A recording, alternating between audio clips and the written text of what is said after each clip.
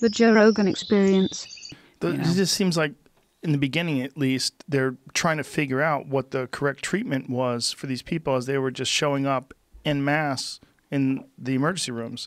And they didn't really know. And doctors, they varied in how they approached it. My friend Michael, his doctor, didn't put him on a ventilator. And he said, if I put him on a ventilator, he's probably going to die. Right. Because he said his body's going to stop working because it's going to let the ventilator do the breathing for him and it's going to give up. And what he was talking about after the fact, what Michael was talking about was how that is proven to be correct in New York, and that some monstrous number, like 80% of the people that put on ventilators wind up dying. Not just New York. I've had friends that are physicians that have in New Orleans. I mean, same thing where it's like, there was someone on my team. We were doing some research on this, and I didn't sort of dive into the whole thing, but he was telling me that ventilators do actually cause more damage to the lungs, and like he'd been reading some studies to confirm that, and he was pretty certain that ventilators actually cause damage and actually could induce damage, where it's making it worse. So that's so horrible. But I don't know all the specifics of that. All I know is that looking at the statistics, if you go on a ventilator, I mean, surely it seems like the outcome's not very. It doesn't seem like it's going to be very good. Right, but it's hard to say, is that the cause of it, or is it, right. Is it just that they're so fucked up by the time they get on a ventilator, they just wind up dying? Right. Well, here, there's been some really interesting data looking at, in the Philippines and Indonesia. Where else? I think New Orleans as well. They've looked at patients that have died and their vitamin D levels, and basically, in the Philippines, people that for every standard deviation increase in vitamin D levels, serum vitamin D levels, the people had an 8% or were 8 times less likely to have a severe form of COVID-19, and they were 20 times less likely to have critical form of COVID-19. Whoa. So that was the Philippines. In Indonesia was a really interesting study where they measured vitamin D, and this was measured in the patients. There's been some vitamin D studies also where they're looking at countries that have been affected the worst, and they all have low vitamin D, and it's okay, well, anyways, that's a correlation. But so is this, but it's a little stronger data. In Indonesia, patients that died, almost 100%, it was 98 point something percent of patients that died with COVID-19 were vitamin D deficient. 4% of patients that died from COVID-19 were vitamin D sufficient, or say 4%, only 4% were vitamin D sufficient. So basically they were all vitamin D deficient, all the ones that are dying. Whoa. Crazy, right? And New Orleans had some crazy number. What would be the mechanism that would cause that? So I think there's. All right, can we get into vitamin D? Please do. It's a big. I really think. Well, because of you, I take 5,000 IUs a day. Awesome. Right now, I'm taking 5,000 IUs a day. 70% of the U.S. population has insufficient vitamin D levels, which is considered less than blood levels less than 30 nanograms per milliliter.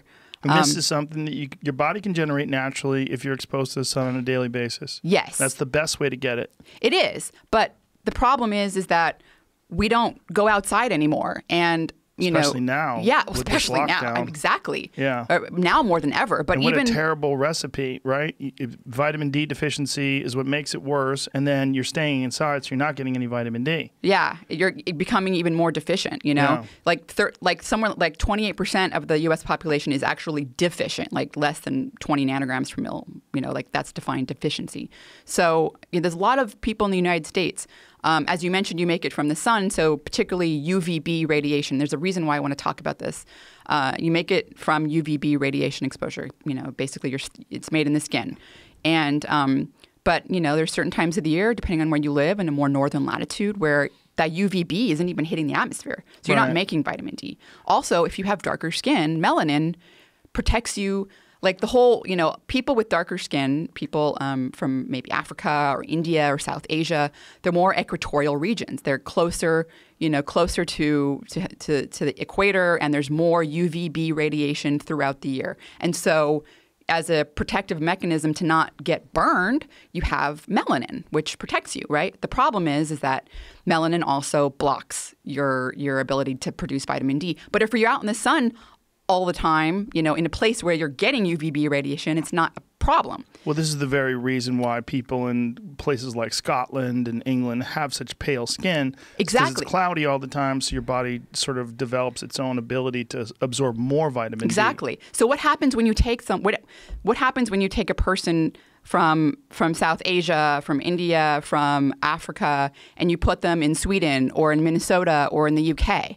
And a place where UVB radiation doesn't hit most of the year, and you don't give them a supplement. What happens is they become severely vitamin D deficient, severely. And what happens when you take? I mean, you can throw this you can flip this over and say, okay, what happens when you take the guy from the UK, the Brit, and put him in Australia, like without any sunscreen or without a hat or never? Cancer. They're gonna, yeah. So I mean. Do you think that this could be a factor in why so many African Americans are getting hit so hard? Yes. So here's the thing. Wow. So African Americans there's lots of, all right. African Americans are in the United States, there's been studies, African Americans are severely deficient. They're 28 times more deficient in vitamin D than Caucasians. Whoa. Yeah. And it's because they have darker skin, and if and they're not getting enough sun. They're not getting enough sun because people stay inside more. People stay inside. It's not like the old days when we were out hunter-gatherer and out in the sun all the time. We're inside all the time. We're in school. We're at work, in our office, in our cubicle. So the CDC, obviously there's been studies showing that African Americans are more hit, but they didn't really correct for tons of other factors, because socioeconomic status is important, other health factors, but there was a big study just released not long ago from the National Office of Statistics in Britain or something like that. I don't know what their official name was, but they released some statistics from England and Wales, and I don't know what the correct name to say. I mean, the blacks there basically living in England and in Wales are 4 times more likely to die of COVID-19 than whites. When they adjusted all that data for socioeconomic status and for other health factors, they were 2 times more likely to die. So clearly socioeconomic status and other health factors are playing a role, but there's something else unidentified. And I think it's vitamin D. I think that, the vitamin D, I'm not saying that vitamin D is going to prevent you from getting COVID-19 or it's a treatment, although I am involved in a clinical study where we're going to be testing a very small open-arm study we can talk about. But, I'm not a physician. I'm a medical doctor. I've never intubated anyone. So don't think I'm saying that. I don't want people to think I'm saying it's a treatment. I just it's a hypothesis that needs to be tested. And thankfully there are clinical trials, randomized controlled trials that are now ongoing, and there are some that are recruiting. But just the statistics that you've already listed about vitamin D and the people that have had COVID-19, those are insane. It's insane. And also in Sweden, there's a huge population of Somalis that have migrated to Sweden. And they have been identified as being severely vitamin D deficient because a lot of the Somalis they're also like autism rates are really high there. And there's this link I published a link also between vitamin D and autism. But so there's been studies looking at vitamin D levels in the Somali population. I mean, they are so deficient because you're taking someone who's evolved to be getting a lot of sun, but not burn from it, and then putting them in a place where they can't get any vitamin D from the sun. And if they don't get a supplement, they're going to be deficient. Wow. And they're so much more likely. They're like it's wreaking havoc in Sweden on the Somali population. That is so logical. Yeah. And then, okay, no, so elderly are insanely more deficient. I forgot the exact number. Obese people are 3 times more likely to be vitamin D deficient in the United States. Why is that? Because vitamin D is a fat-soluble vitamin, and it's been shown to be 50% less bioavailable. So you have to, after you make it in your skin, it's stored in fat, and, it's released when, basically into the bloodstream, and then it gets converted into a hormone. This hormone regulates 5%, more than 5% of the human protein-encoded human genome. That's a lot of it's a hormone. Can you imagine just walking around without testosterone? You're a man. That's a hormone. I mean, like, because there's a lot of people that are deficient in vitamin D. And it's a steroid hormone. It gets converted into a hormone. Wow. Like, this isn't just a vitamin, you know? It's important. It's really important.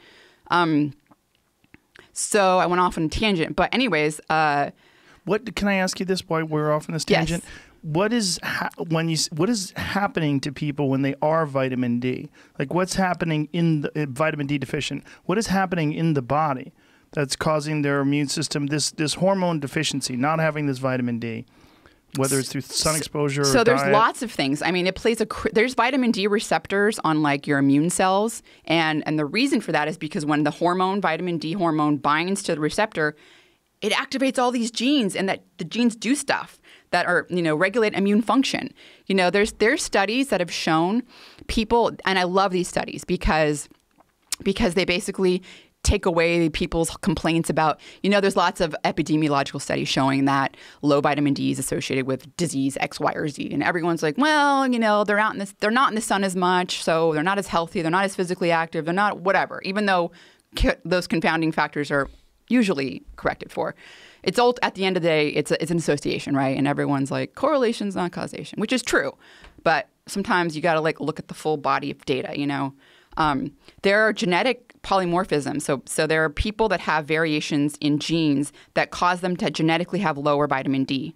And so this is called Mendelian randomization, when you can take a person that has a genetically, they're genetically low vitamin D. So you're not categorizing them based on their vitamin D levels. You're categorizing them based on their gene.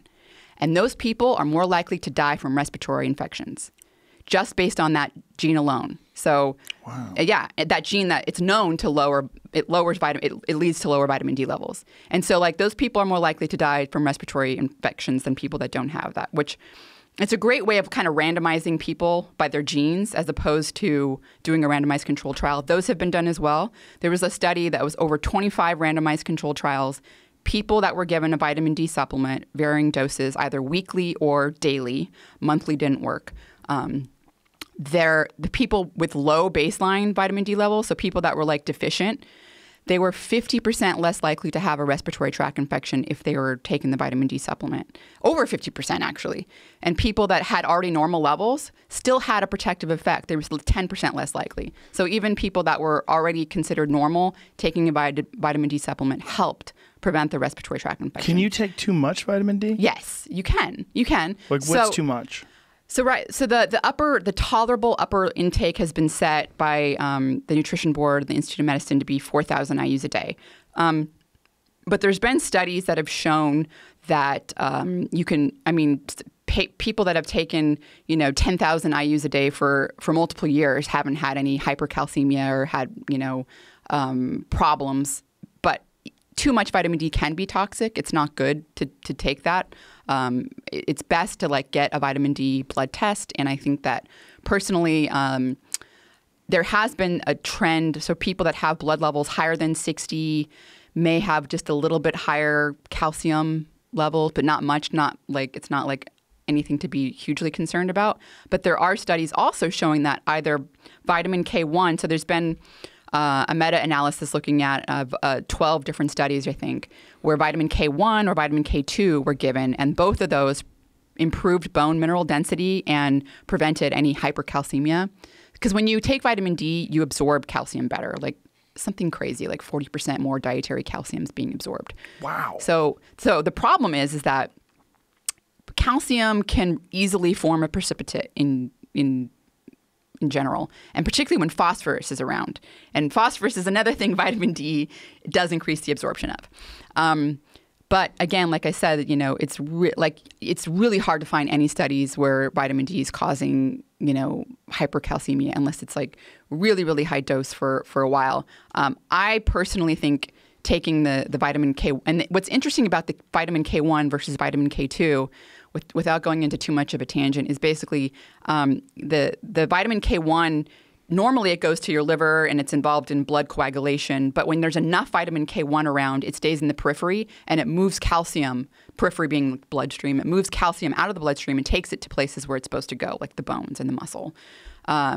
Vitamin K2 usually stays around in the periphery. It doesn't really go to the liver. So that's usually what it's just doing is, moving calcium out and bringing it to the bones. And so I actually have K1 in my multi that I take, but I also take a K2 supplement, MK4. I take it like a couple times a week. And what dose are you taking for K1? Well, the K1's in my multi, so I don't. Vitamin K1 is really, it's found in dark leafy greens, so I get a lot of those as well. I get a lot, so I'm getting a lot of K1. Vitamin K2 is not as readily found in like the Western. I mean, it's like the food that's highest in it is that fermented soybean natto, but it's like small quantities and like. Do you ever get concerned from the high volume of leafy greens? Do you ever get concerned of oxalates or getting kidney stones or anything along those lines? No. No. I like the few studies that I've seen, it's in people that are like doing insane juicing and they're already like messed up, So I'm not concerned at all. Like even like the oxalates. So oxalates actually, I don't want to go into this, but so yeah, no, I don't get concerned. The vitamin D thing is so important to me. Like the reason, there's a big reason I think that vitamin D is so important.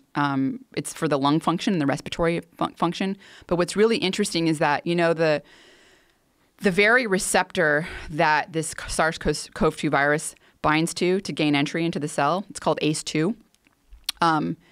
That very receptor plays a really important role in preventing lung damage and preventing acute lung injury, preventing acute respiratory distress syndrome, ARDS. And what's been shown with SARS-CoV-1 is that, because SARS-CoV-1 also binds to that receptor, ACE2 it's called, and that's how it gets into the cell, just like the SARS-CoV-2. When it binds to the receptor, it attaches in through this weird endocytosis mechanism. It takes the receptor in and decreases the receptor, what's called downregulates. Downregulates the receptor, so you end up having less ACE2, which causes can cause severe lung injury. Not having the ACE2, it plays a big role in protecting. That's been shown in multiple studies. So the SARS-CoV-1 virus does that. It's thought the SARS-CoV-2 also does it because it enters through the same receptor.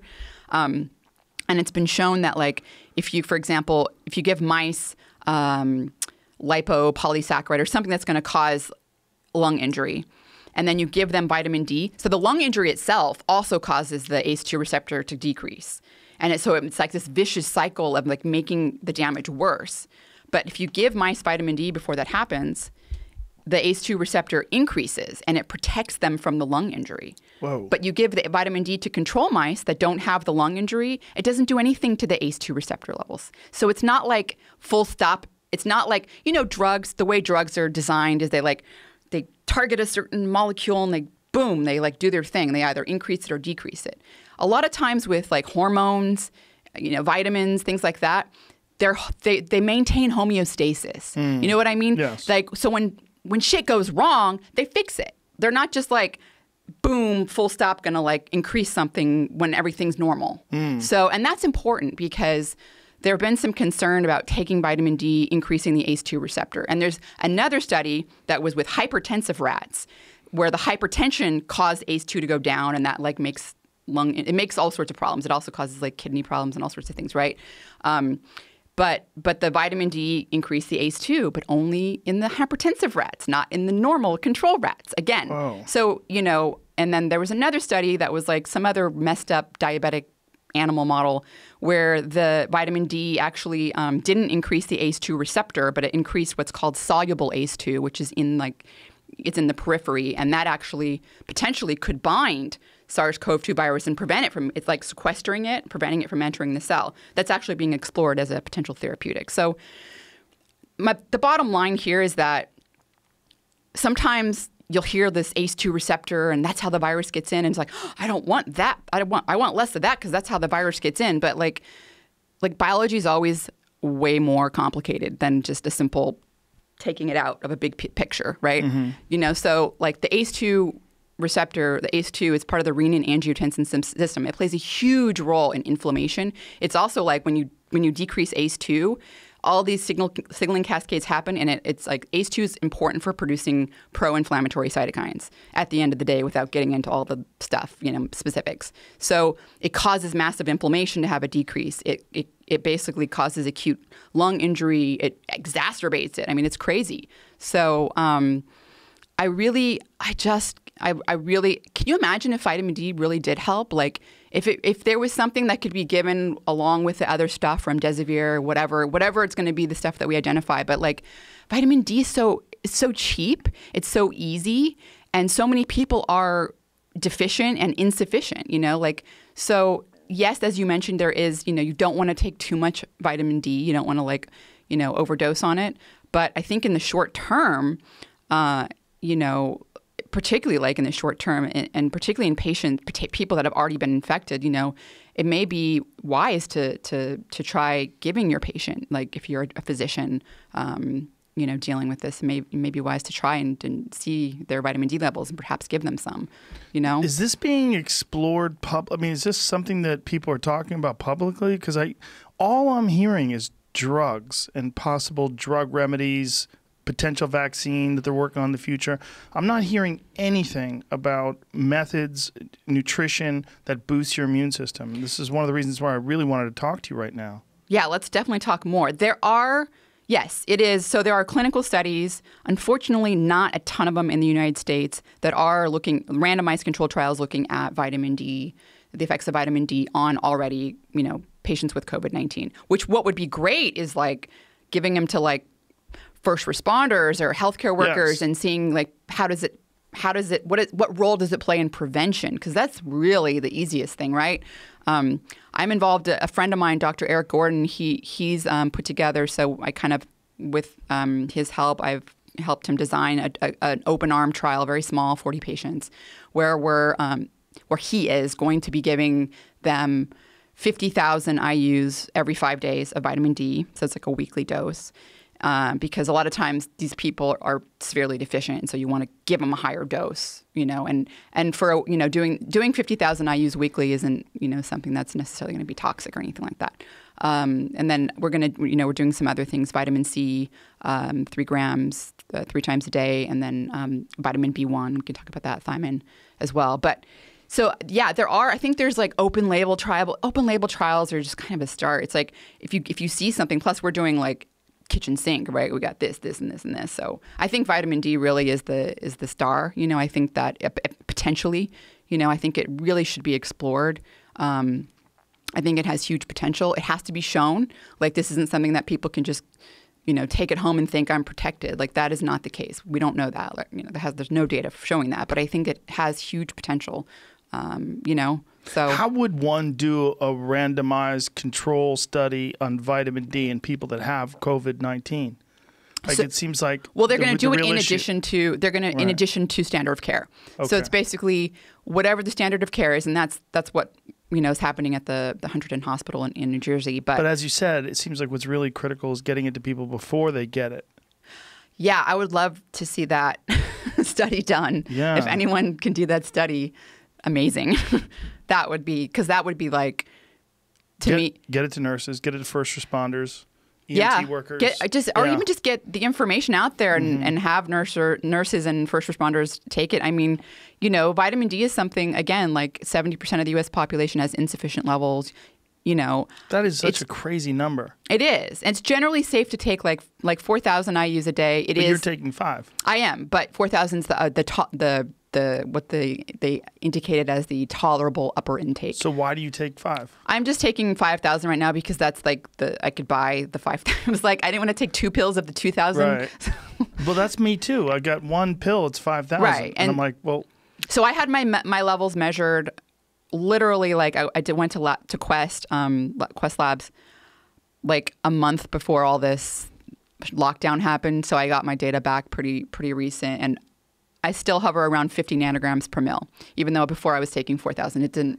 Generally speaking, 1,000 IUs will raise your blood levels by about 5 nanograms per mil. And there are people with different variations in genes that are related to vitamin D metabolism where they have lower levels and they need a higher dose. Mm-hmm. The only way you're going to know that is by, of course, measuring your vitamin D levels multiple times and then potentially even doing like a genetic analysis, as well. But you have to measure your levels. Like that's the only way to know. Of course, right now, it's like you can't go to a lab. It's like hard to do any of that. I mean, the things that are like normally. Ironic. Yeah, but. Right now when you need it. But the vitamin D, I mean, I'm just so like, I have high hopes for it, and maybe I'm a bit of an enthusiast with it. I do, like, I've studied vitamin D so much. I've got 2 publications on it. I certainly, like, so you take that with a grain of salt as well. But I just think the data is strong. I really think the data is, I think it's mounting data, and I think that eventually something will come out, and it's going to, just like the randomized controlled trials, showing that it protects against respiratory tract infections. Of course, everyone wants randomized controlled trials. Like, no one wants to believe anything until it's a randomized controlled trial. Yeah, I'm amazed that the numbers of people that are deficient. It's so stunning. And when you point out the number of people that are deficient that actually wind up having severe COVID-19 problems. Right. Yeah, I know. Crazy. It's stunning, like some of those numbers. It's like the missing link. It's like it's right there. I think that's a really good hypothesis. I do. Yeah. I think it's a really good hypothesis. I want to believe it because it's easy, it's safe, and I think people need vitamin D anyways. I mean, so of course I want to believe it, but like, there was this interesting study where African Americans who are very deficient in vitamin D, they were given a vitamin D supplement for like a month, and it decreased their epigenetic age by like 2 years. I mean, whoa. Yeah. So that's a marker. For a month? Something like a month, I think. Yeah. In a month, they decrease their epigenetic age by 2 years. Okay, don't hold me to the month. Maybe give me some month or 2 months, but I think it was a month. Most of these even clinical if it's studies. 3 months. That's crazy. Most of these studies are about a month. Yeah. So by 1.8 years. So what it's indicative of, they're suffering from this vitamin D deficiency. This alleviates that suffering and then puts the body in homeostasis. It's a hormone. Yeah. It's a hormone. It's changing 5% of the human genome. That's a lot. That's a lot. It's a lot. Yeah. That's a crazy number when you think about it. It is. And One people, vitamin it's doing not that? It's not just a vitamin, though. Right. Yeah. Fucking hormone. Super vitamin. Can you imagine? It's like, what happens when you go into menopause? Well, you're not making your estrogen. I mean, stuff goes wrong. I mean, it's a hormone. Like estrogen's a hormone. Mm-hmm.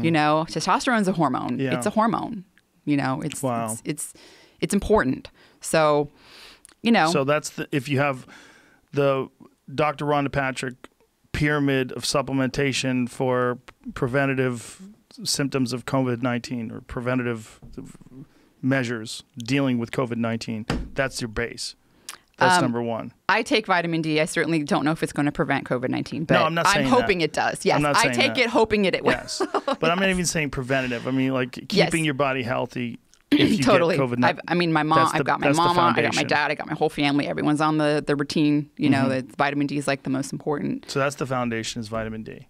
Right now, yeah. I mean, I'm always trying to get them to have that, but like it's easier to convince when people are scared. People are more likely to make change when like you can't like if something they have to be motivated to make the change themselves, or just otherwise it doesn't work. So I think that in this case. People are motivated, especially people in my parents' generation that are older, because they're more scared. They're more scared that they could be affected by a severe, case of this, right? Yeah. So I think that's certainly, the issue.